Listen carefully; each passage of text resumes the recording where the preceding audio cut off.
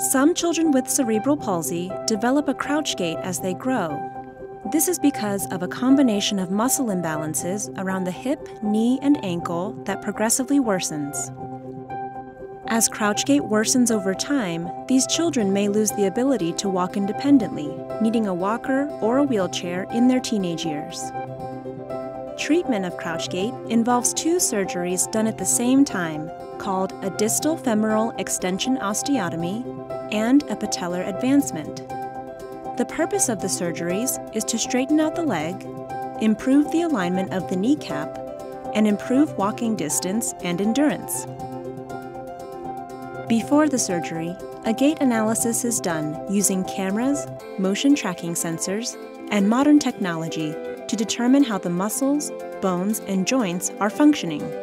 The analysis is reviewed by our multidisciplinary team made up of all our pediatric orthopedic surgeons that perform the procedure, rehab physicians, physical therapists, bioengineers, and orthotists. Together, they design an individualized plan of care, unique to each patient.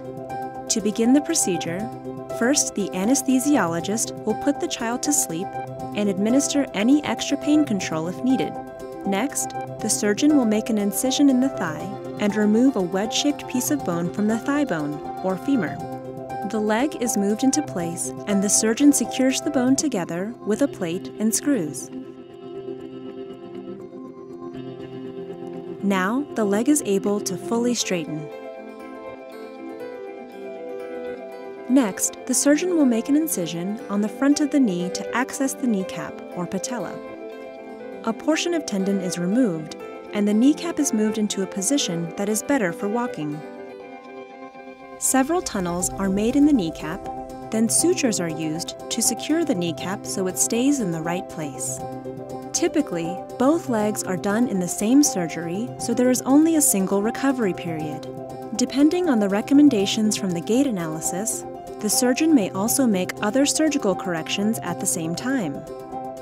After the surgery, you will need about 6 to 12 weeks of rest in leg braces and between 1 to 2 years of physical therapy. After completion of physical therapy, you should be able to fully extend your leg and walk with an improved gait. To find out more information about crouch gait treatment, visit the Children's Hospital Colorado website.